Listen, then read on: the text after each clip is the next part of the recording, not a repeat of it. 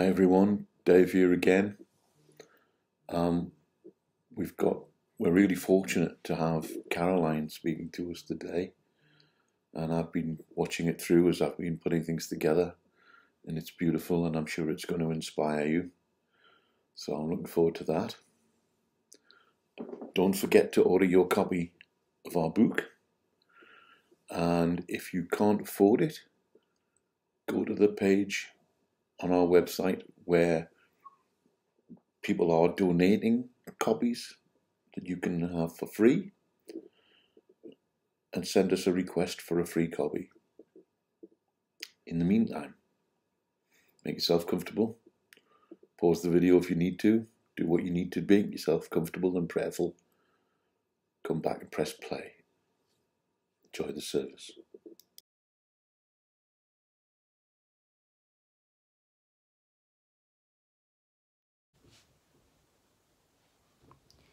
Lord of all, we thank you that you are the God that comes to us, the God that reveals himself to us, the God who has sent us his Son to live among us to share our experiences. Throughout Advent, we have faithfully followed your star, and it brought us to his birth in Bethlehem. But as the year turns, we do not know where it will lead and what it may bring us. We thank you that you have sent us the Christ child, not a distant God, but one who was prepared to make himself as vulnerable as us, born in a stable. Here at the beginning of the year we shelter with you, safe from the ice and snow, not sure of where following you will take us, but trusting you to guide us through this winter and to keep us safe from all that the world can hurl at us. Fill us with hope and anticipation with the birth of the Christ child and the dawn of a new year. Winter is upon us and our fears are many. Hear our cry, Lord, come to us, reside in us and rescue us. Keep us safe through these dark days. Grant us that hope, grant us your peace, grant us your joy. We gather here online as those who have hungered and thirsted for your justice and peace, as those who have strived to be treated as equal, as those who have longed to be included. We have prayed, we have hoped, and we have waited. We have dared to dream, but we are tired, Lord. It is hard to stay optimistic, to keep bitterness at bay, and not to be overwhelmed by man's inhumanity to man. It is hard to simply carry on. We huddle together across the web, looking for your outstretched hand, for your light during these dark days. We need to feel the warmth and light of your love. We beg you to draw near and to grant us your peace. We thank you for the hope that is in the gift of the Christ child.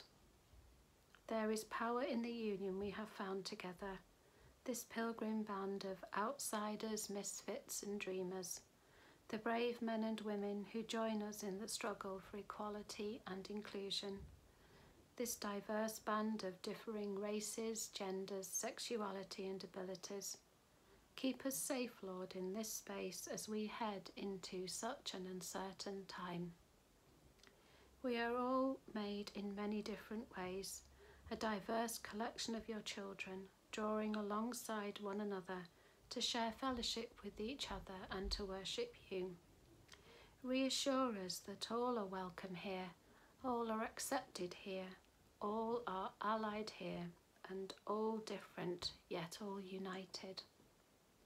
We rejoice at the opportunity to celebrate the many ways we reflect different aspects of you, our God, and we embrace the message of inclusion woven throughout your gospel, and we pray that that vision becomes clearer and is embraced by your whole church. Amen.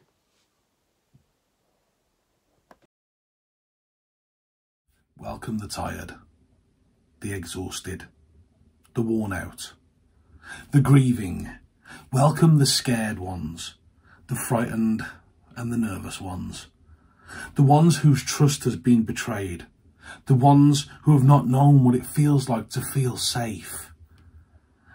the lost and the sad ones, the penniless and the poor ones, the outcast and the shunned ones, the ones who say, I don't fit in, the shut out, the locked out ones, those who are unable to scale the wall, the ones that some churches have forgotten, the ones that some churches would rather not look at, the ones that some churches have abused and mistreated and are now too ashamed to acknowledge. Welcome again to this sacred place, this holy ground, as real to us as some church buildings. Our home is here on YouTube, on Twitter, and on our website.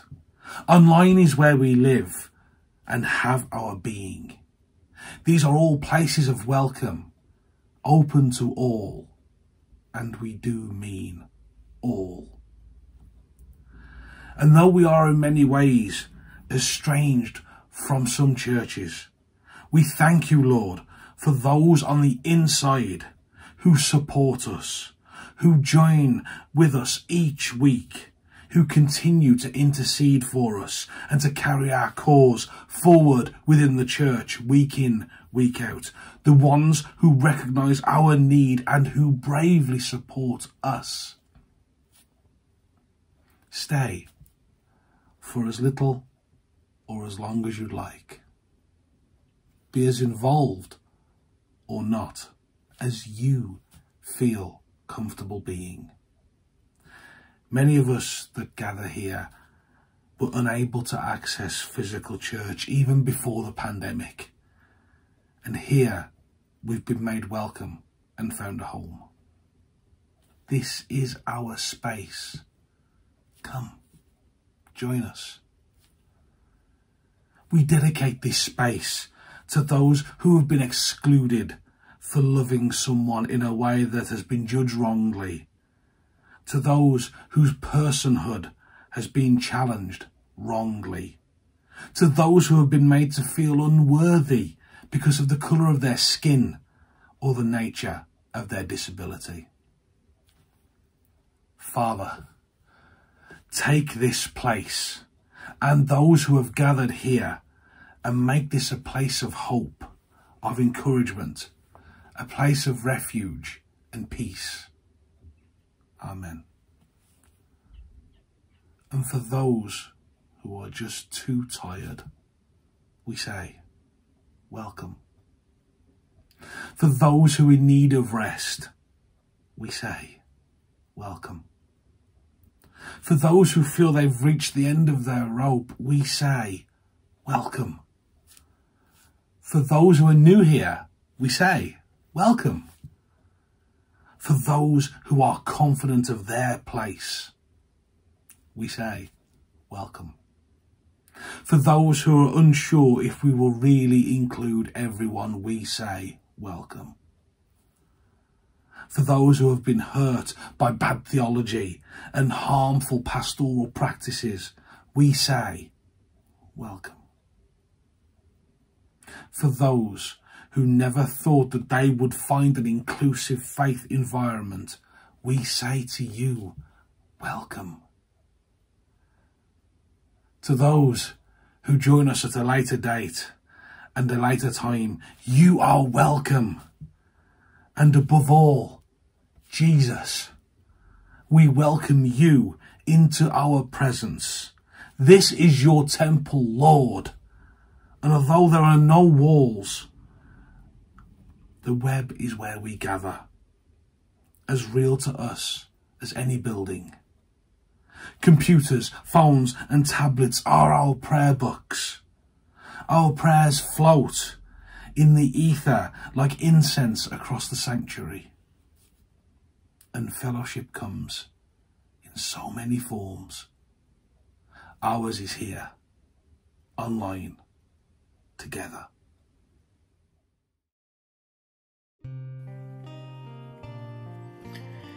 Lord Jesus, you reveal yourself to us as true God and true man. You dwell among us, call us to conversion and give us healing. With hope, we turn to you with our needs.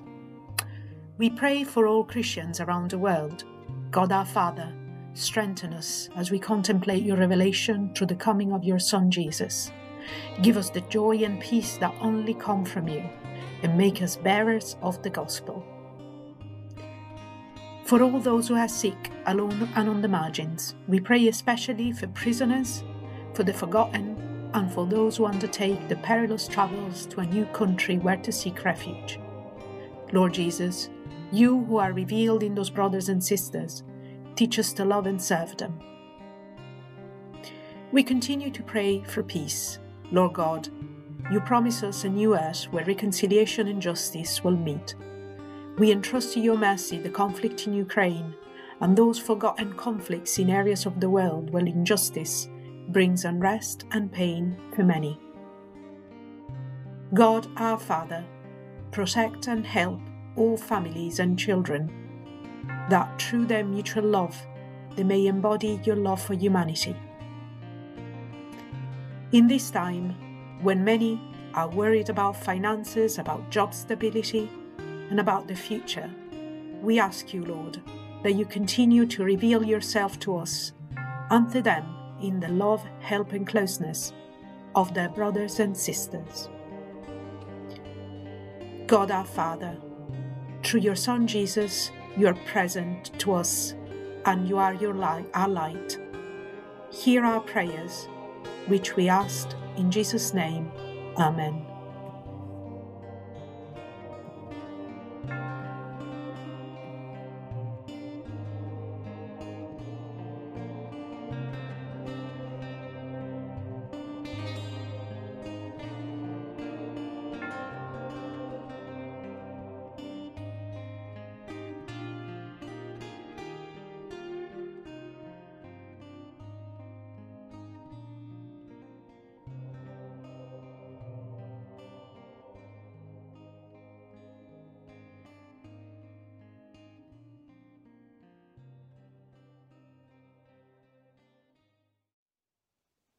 Today's Gospel reading is from the book of John, chapter 1, verses 29 to 42.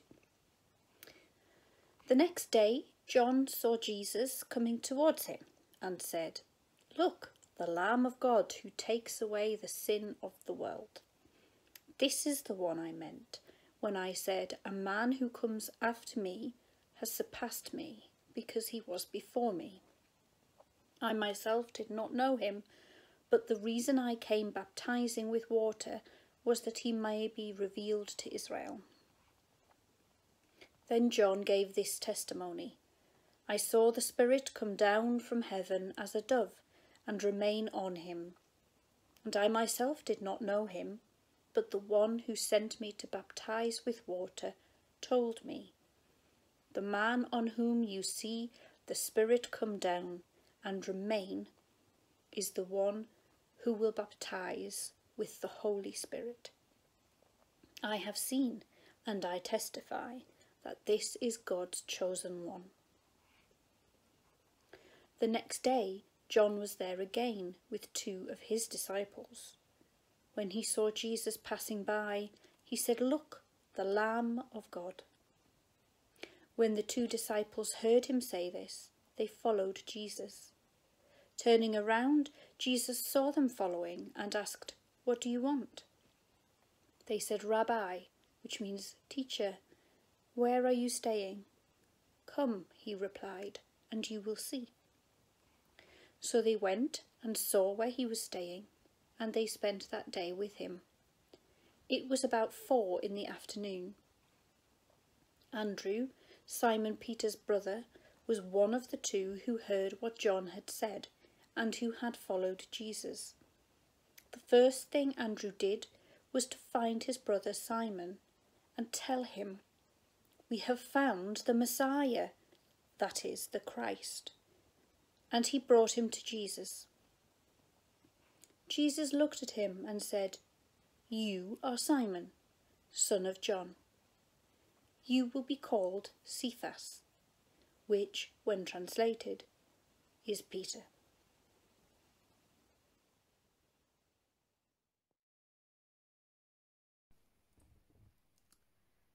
I've been reflecting this Epiphany about the revelation that God gives us of himself. And what struck me afresh is two things, really. The first thing is who God is. All too often we hide who we are, don't we? But God in every action reveals who he is. And the second thing is that often, in fact almost always, those experiences for the people in the Bible are really full-on sensory experiences. God puts himself within human reach, within the scope of our senses. Now, I live in a neurodiverse household, and one of the quirks of that is that we have some of our senses dialed up all the way to 11, and we have other senses slightly more dulled. So, for example, we have one member of our household who has hearing so acute that she can hear the slight whine a light bulb makes when it's been turned on. And it can make it sometimes a little bit difficult to live with one another. We feel as though we're missing a layer of skin. And yet at the same time, our senses are profoundly important to us. I want to just do a little bit of skipping through Scripture and look at some of the ways in which God reveals who God is and ties that to a sensory experience in such a way that the person who has that experience is going to remember. It's going to go deep. In the beginning, God created the heavens and the earth was formless and dark, and the Spirit of God hovered over the waters. And God said, "Let there be light." And the light is part of God's creative love. God reveals himself by creating, by giving, by outpouring in life and in light. If we hop into the Gospels, we have John. In the beginning was the Word, and the Word was with God, and the Word was God, and he was with God in the beginning, and all things were made through him. And then we have the Word was made flesh and dwelt among us, and we have seen his glory. The glory as of the Father's only Son, full of grace and truth. God's character revealed, and that marvellous image of light and word, things we can see and hear and experience. And then I actually love the corresponding bit in 1 John 1, where we read, "That which was from the beginning, which we have heard, which we have seen with our eyes, which we have looked at, and our hands have touched, this we proclaim concerning the word of life."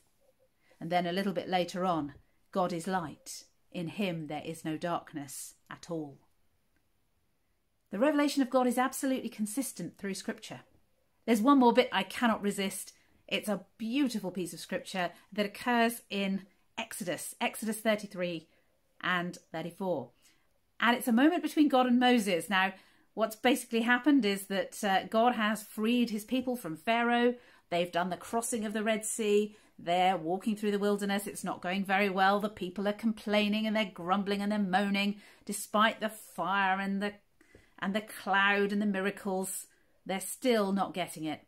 And Moses is up the mountain and he's talking with God, and he's having this kind of moment with God. They have this wonderful back and forth sort of relationship. And Moses gives God an ultimatum. If you don't go with us, we're not budging from here. Because if you're not with us, what else will distinguish us from all the other peoples on the face of the earth? What will make us different if you're not with us? And then he goes on and he says, "I want to see you." Now, this is Moses asking for Emmanuel, asking for God with us, God in the midst of them. It's not a New Testament concept, Emmanuel. It's an Old Testament concept. And God says, "Moses, you cannot see my face. Your human brain will just explode. You can't cope with it. But you can see my back, and I'll proclaim my name to you."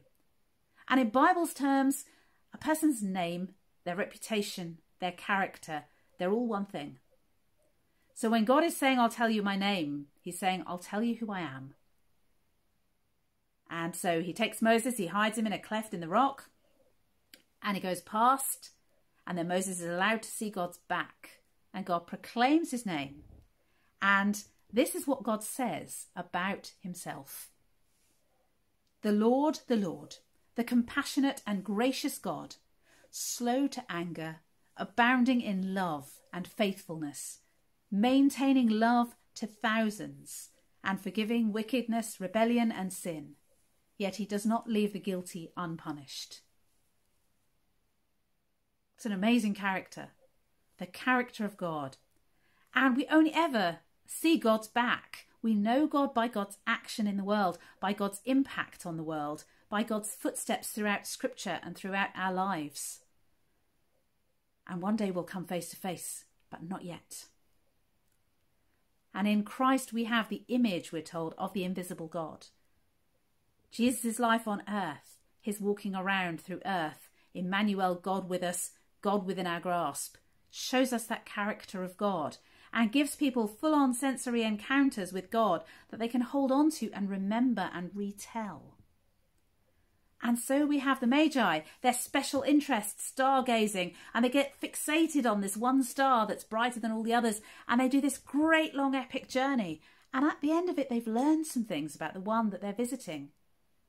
And you can tell this by the gifts they give. Gold, beautiful, shiny, gorgeous gold, gift for a king. Incense, that beautiful fragrance of temple worship. God really made the temple a feast for the senses. And myrrh, which is a kind of shadowy, bittersweet sort of gift, acknowledging that there's going to be suffering because it's used as an ointment and an antiseptic and an anaesthetic and an anointing for the dead. So when God puts himself within human grasp, there's risk involved and pain. Then we jump a little bit forward to Jesus' presentation in the temple, that Sunday where we look at Jesus' presentation in the temple, which actually chronologically happened before the wise men appeared. But Jesus is presented when he's a tiny baby, and Simeon gets his hands on him, and with the fragrance of the sacrifice still in their nostrils, Simeon speaks words over this child, and he says, "Lord, now let your servant depart in peace, according to your word, for my eyes have seen your salvation." Wow. I mean, there's faith, isn't it? To look at a baby and see salvation. But yet again, another person who's got their hands on God and presumably heard the story. We have that moment where Jesus is revealed in his baptism. John, his cousin, literally, he's got his hands on God himself. He's plunging him under the water.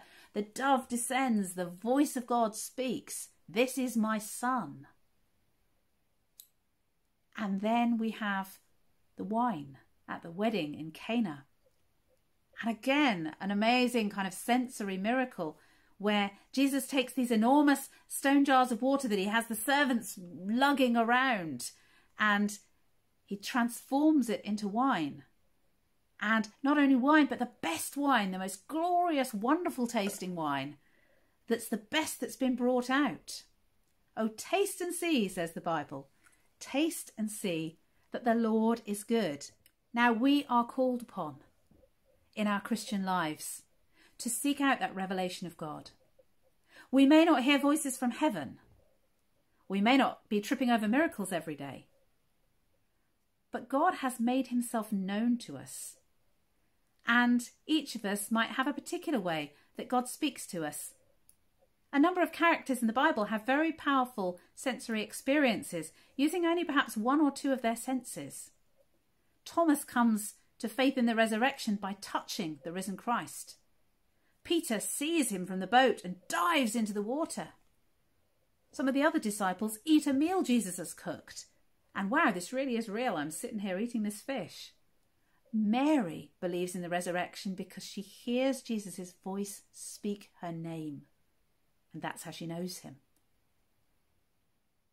Whether we have all 5 senses fully functioning, or whether we have a sensory lack, the temptation always as human beings is to focus on what we don't have when it comes to the revelation of God, rather than what we do.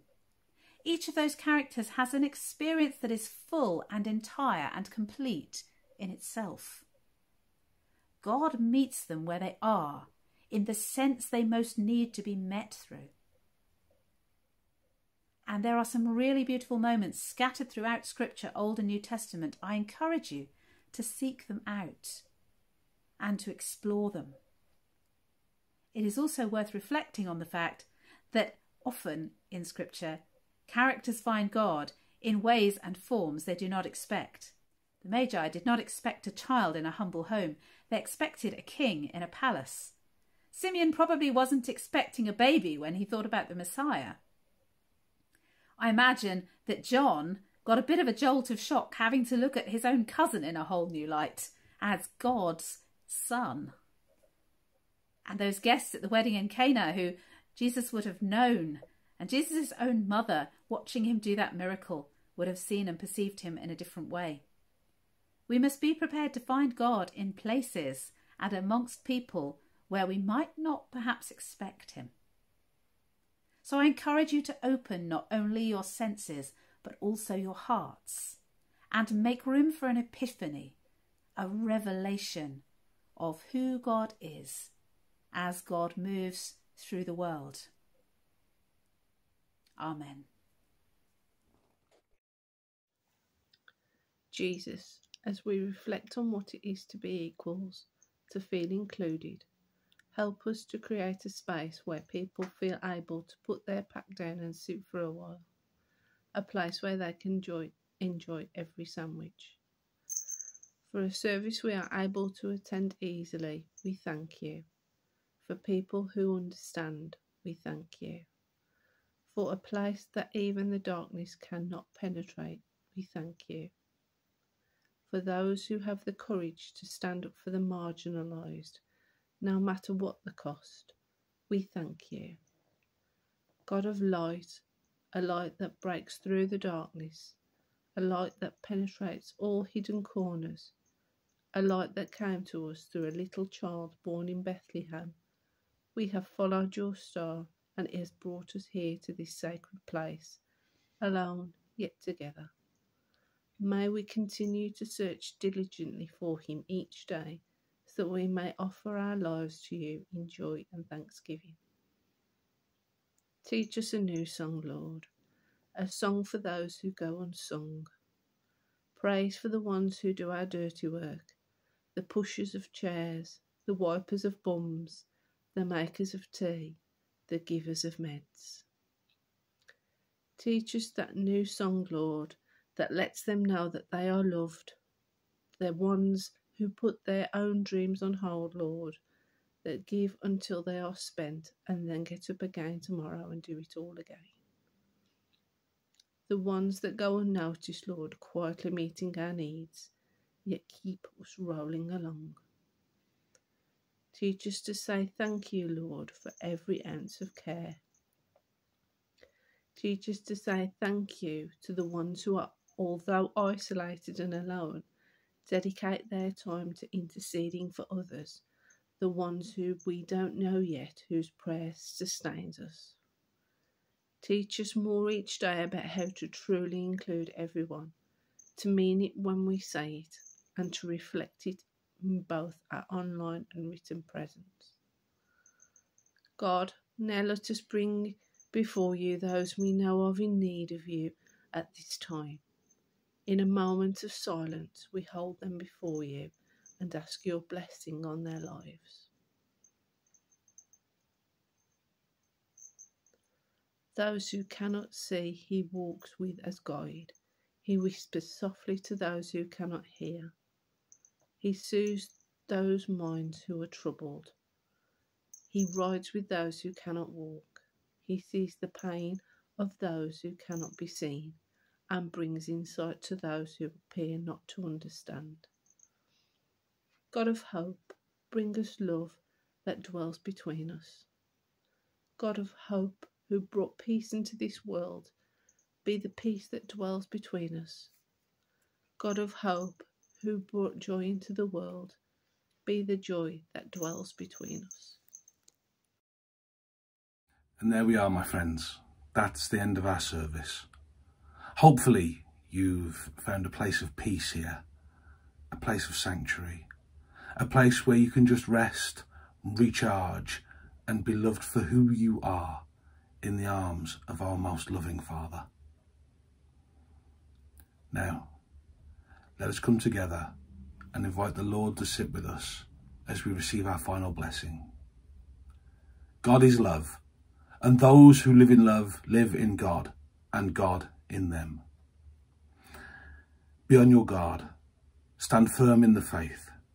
Be courageous. Be strong. Do everything in love. May the love of our Lord go with you. May the hope of the Spirit walk alongside you. And may the peace of our Lord God reign upon your lives. And the blessing of God Almighty, the Father, the Son, and the Holy Spirit be amongst us all, always. Amen.